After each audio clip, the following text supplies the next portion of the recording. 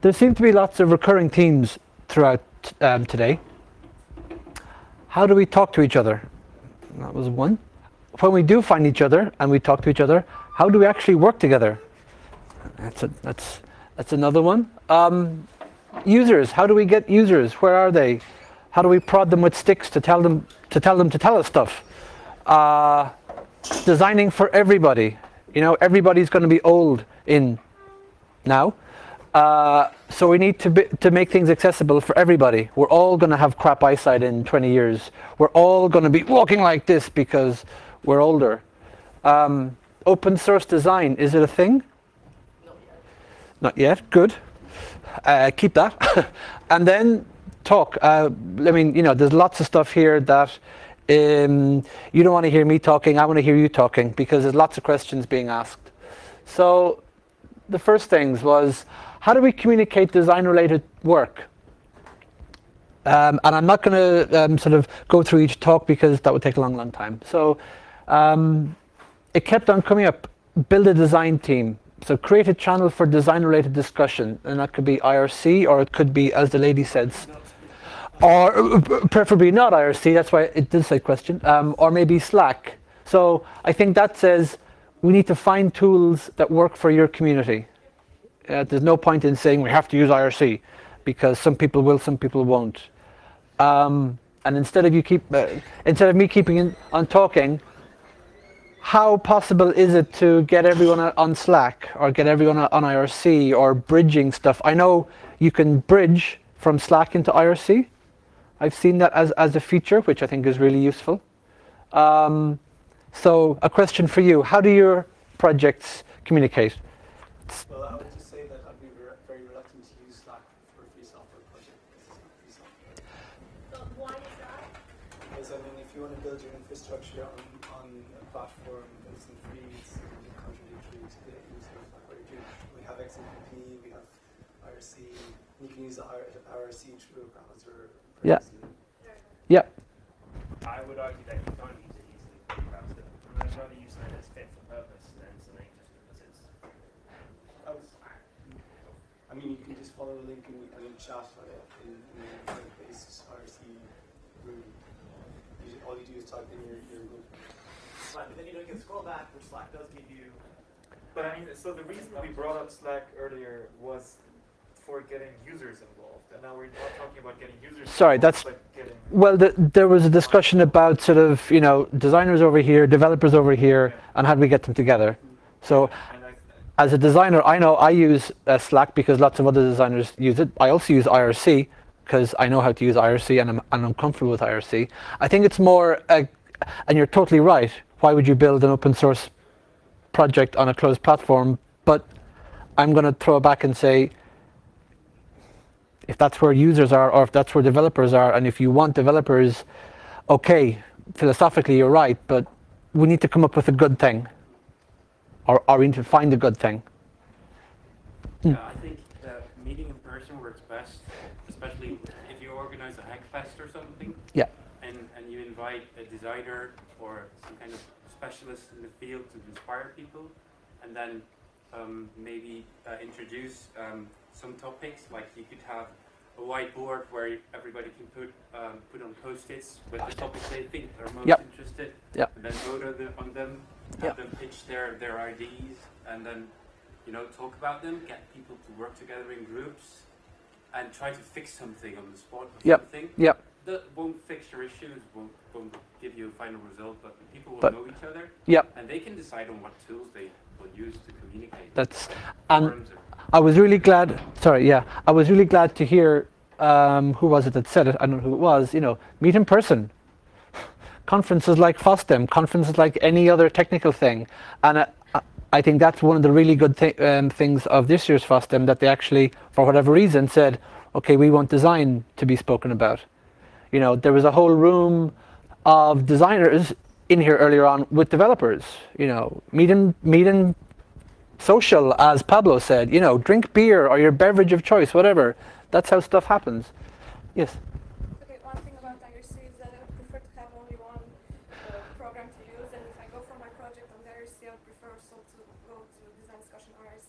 Regarding the meeting person, it's very nice. for example, I come from Romania, and if I know that you all guys are going to meet in person, you're going to know each other very, very better. And instead of being inclusive, you're going just to form a small group. And that's not the purpose. Purpose of IRC is to... That's also true. That's also true. Yeah, yeah, yeah. I'm gonna. Yeah. You've also got the idea that there are a lot of designers in the world, but not many of them actually know of an open source. Yep. As a concept. Yep. Let alone as a project, or the people, or the conferences. Yep. So it's hard to get, let's say, people to come to this conference because they don't even know what the whole topic is. And that's one thing that I think us as open source designers have to go to where the designers are. So UXPA, IXDA.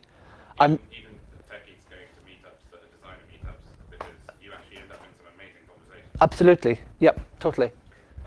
So regarding the tool conversation stuff, I think one of the big problems, or one of the big discussions we also had with topics, is that generally open source projects are a bit reluctant or at least skeptic about design changes, right?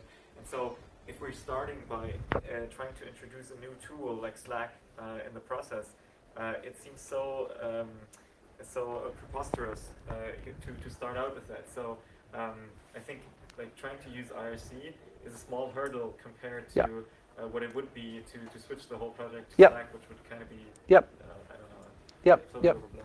It would be a big hurdle for people who are already involved. People who aren't involved yet, there's no hurdle, right? They're not switching from anything.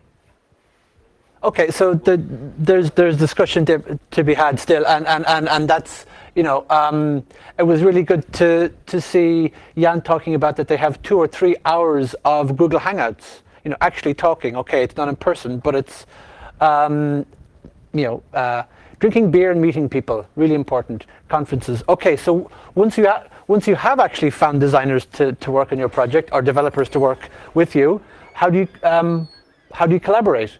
So one of the things that kept on coming up, that designers come to a project and go, great, I want to get involved. Okay, GitHub, yeah, repo, clone, okay, shit, what do I do? So there's no clear sort of easy path for collaboration, you know, sorry, for contributions.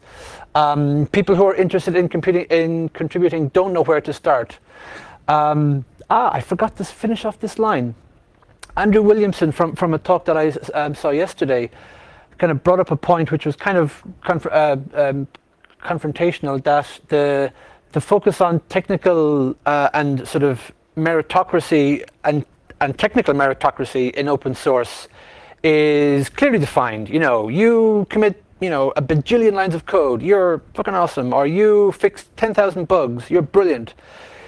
You create 50,000 wireframes, or you do 67 hours of usability tests. I don't see any lines. Yeah. You are very lucky because you yourself, you can't use the validation currency that most open source projects use, which is committing code. And a lot of people in the GitHub community can't. I had to learn. I went through the process of learning GitHub and start setting patches as a way of getting that kind of. So I think the best way to overcome that is to be bold and show potential. In many projects, you will find that there are no designers. Yeah. So that's a good opportunity to show a totally different design and say, hey, your project will look like this. So you dangle the carrot of something, and they go, oh, I like that. Yeah. And you, that's a good idea. That's a good idea. Maybe it's possible, like I did on Diaspora. My first attempt was, but I did it on purpose. Yeah. Really, You seem like a slightly, you know, confrontational person, which is really good, in a good sense. I wanted to just like start the conversation. It worked. Yeah. Some people hated it. Yeah. Yeah. But you really have to have Who is thick this guy skin. who's trying to change everything? Yeah. Sorry, because it's like, I really like that approach, like from a design perspective, that, because that's the only way, let's say in my head, I see how to approach, let's say, development problems. That I'm a designer, so I will redesign your website, let's say, to make it more user-friendly, and then I'll wait for feedback. But when I know that you're a developer, but it's like when the feedback came back, did you feel very, I don't know, hurted by the feedback in terms of, oh my god, actually that was shit, I didn't like it. Yeah.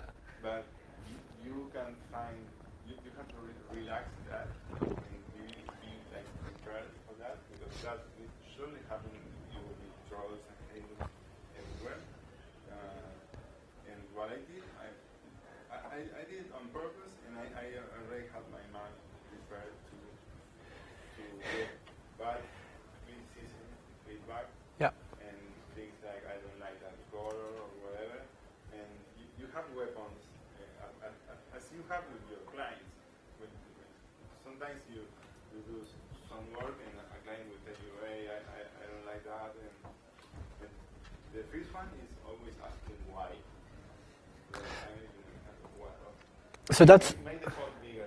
Yeah. Yes. Sorry, it's really small. It's Evernote. I don't have to change it.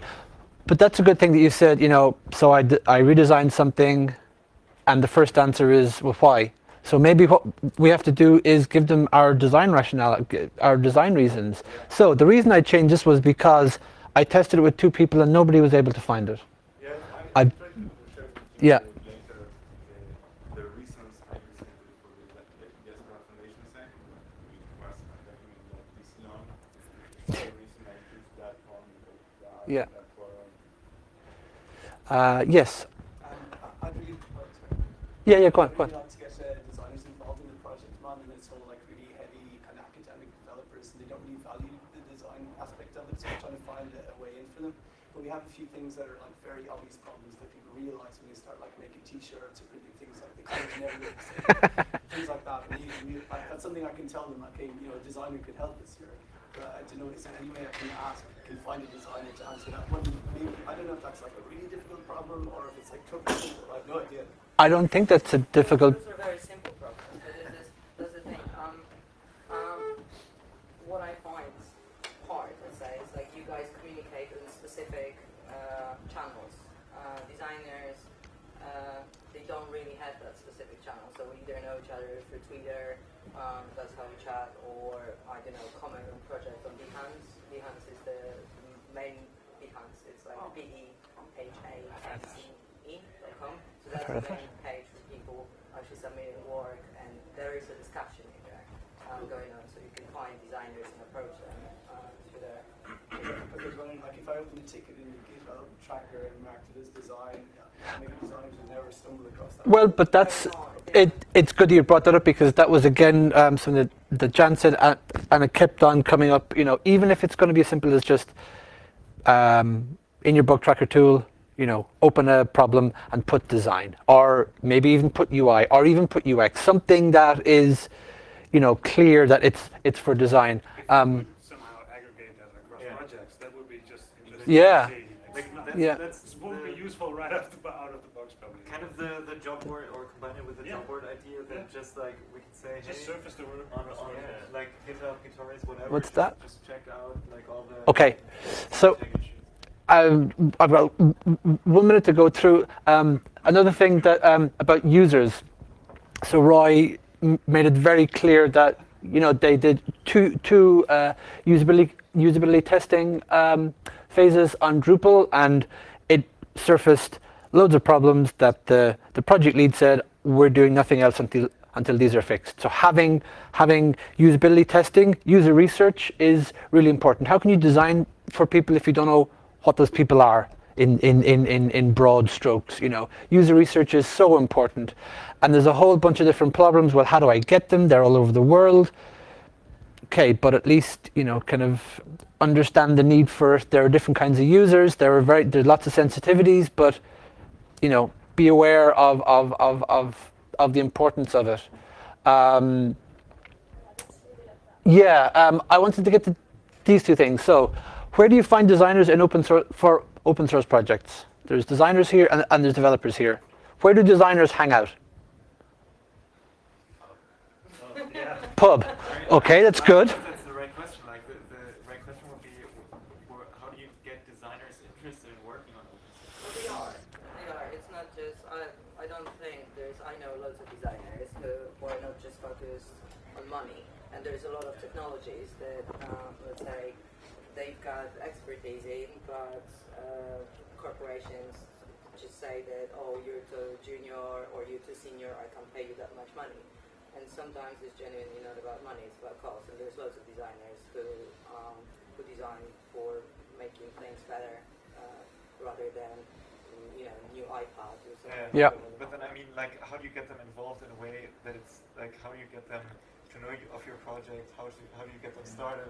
It's not about like. This is something that I'm trying. Yeah. It's like, is there any sort of platform that will be easy to communicate in between these two? So that would be kind of the thing that has been coming up. I think I'm going to suggest a thing. We already have a platform. It's called Meeting in Person, right? And it's developers, like somebody up there said, developers going to design meetups. So if that's UXPA, IXDA, those kind of things, and saying, hi, I'd like to talk to you about open source projects. Not in a super heavy technical way, but in a more philosophical way. Do you want to get involved? And offer free beer. This is a great, the only reason why I'm cutting you all short, because we need to kind of clear up at quarter two. It's because I did say that if there were anybody in the room, Yes, anybody yes. in the room who is a developer or is involved in a project and would like to pitch their project or talk about it to the designers in the room, that they would give them time to do so. So I just want to make sure that there is nobody who came to talk about their project and introduce it to designers. Well, we'd like to do that if still possible, but Yes, definitely. 5 minutes are full, so go for it. Definitely. Can I just use your Yes, sure. And as we're If we create that great platform, maybe we can start with yeah. And First one. as we're getting that ready, I mean, maybe this is a really good example of how to do it. So, a guy working or a girl working on an open source project goes to the UXPA, the User Experience Professionals Association, says, I'd like to pitch you my project. I'd like to get somebody involved. And come and drink beer afterwards. So I'll hand over to Bram. Yes. I think I don't know whether it's on, but I think the website of our project already pretty much makes it clear that we could use a designer. The logo's 12 years old, and what the platform is or what the project is all about is that it's a very kind of specialized web content management system used in academia to give open access to research outputs mainly. So it's being used by about 1,000 universities worldwide, but also by organizations like the United Nations and the World Bank. So in the most recent development cycle, we actually implemented a whole new theme based on Bootstrap, but we did it without affecting the UX. So actually we kept everything pretty much in place to make sure that we didn't upset anybody. But we could use some designers to come in there and to fix some of the problems that we have. We would be open for discussion there. So on dspace.org, there's a link about getting started. There's a mailing list. There's a bug tracker. There are different ways. One of the things pretty much for developers, but also for the UX community, we're trying to use more and more discussions on Stack Overflow because they're more persistent there and they have a pretty powerful tagging system. But we haven't been leveraging the UX community on Stack Overflow just yet, but we'd like to do that at some point.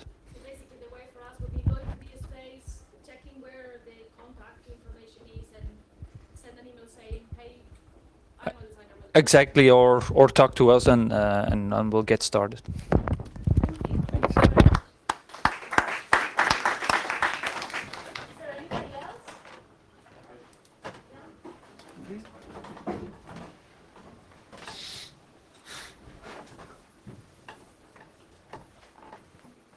Thanks.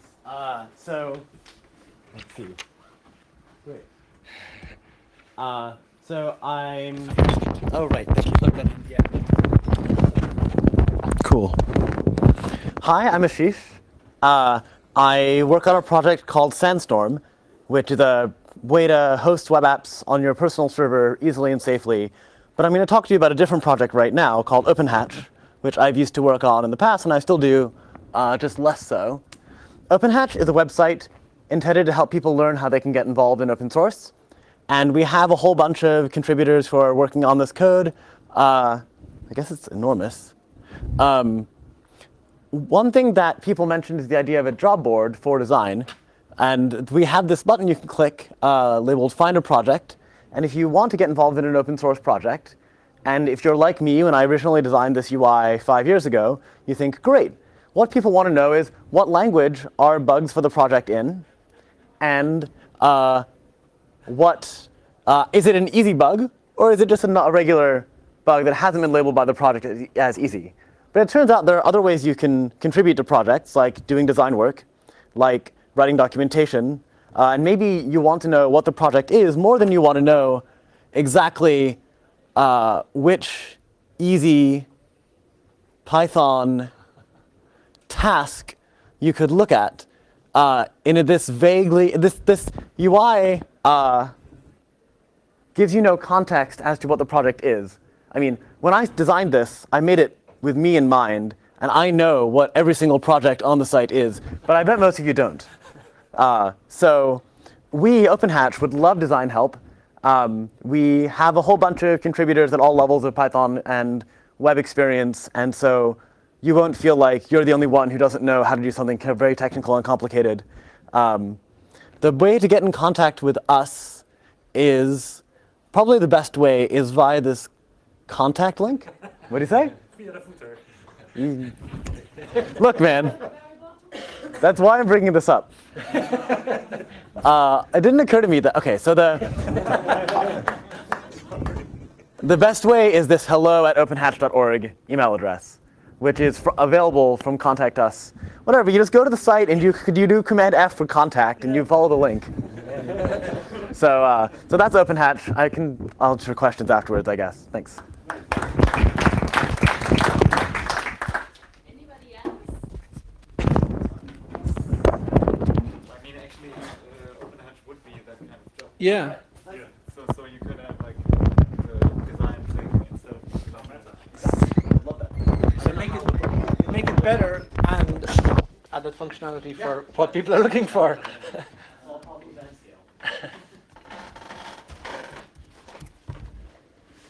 Okay, hi. I'm from distribution Linux, this Linux distribution which grew out of an academic project, and it has kind of these great mathematical research ideas to make a really reliable system that you can have like rollbacks to well-known states, and you can easily tweak and modify any package and have a great amount of variability and things like that. So the hackers who are into it love it, but the main core don't really understand, or they're not really convinced of the value of the design so much.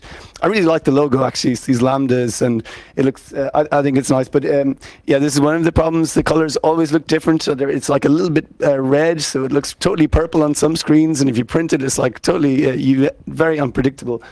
And so I tried to start off, there's a wiki, and I tried to start off just by reading articles on style guides and stuff, just to kind of, I thought maybe if I start a style guide myself, not knowing anything about design, hopefully somebody who actually knows will come in and say, this is all wrong, can you, could maybe help out like that. So that would be an awesome thing if someone could jump in. So there you're asking for help or branding?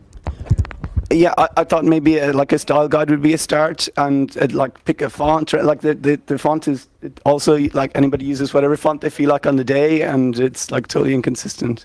If I could, I'll just try to put up the style guide. Yeah, of course. Yeah. What's your name again? Killian. And how can we contact you?